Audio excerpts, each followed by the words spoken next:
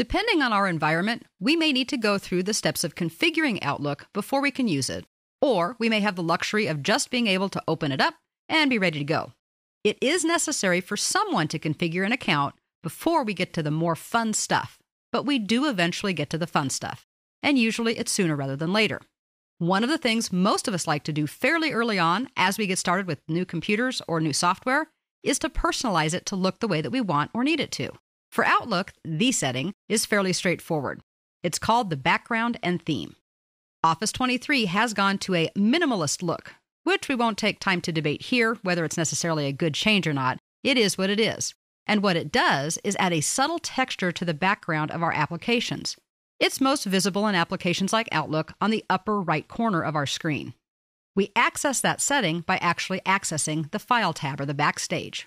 So we'll go ahead and give that a click or a tap, and we're going to come down and we're going to click or tap Office Account.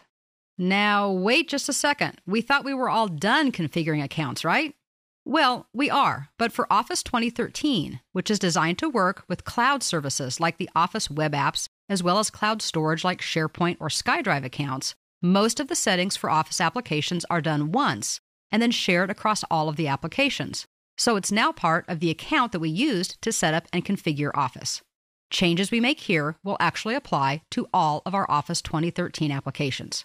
So, with that said, in the Office account selection, we'll simply move to the middle panel and we see an entry for Office background. And currently, we have no background. From the drop-down, we can select very subtle textures. They're not like a wallpaper or anything. They really are very subtle.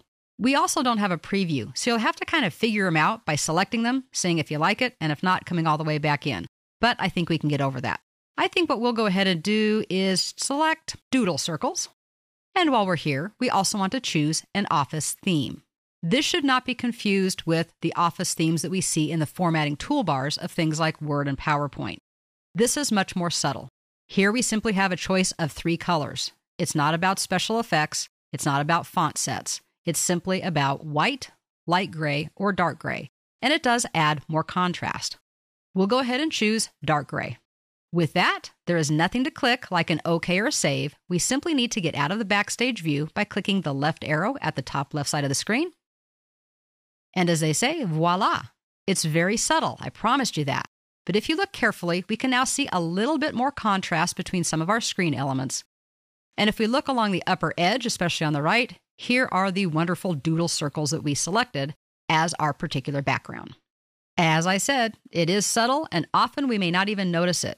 But that's part of the design goal of Office 2013, to have everything in a subtle, minimalistic presence, and I think they actually accomplished exactly that with the background and the theme in Outlook 2013.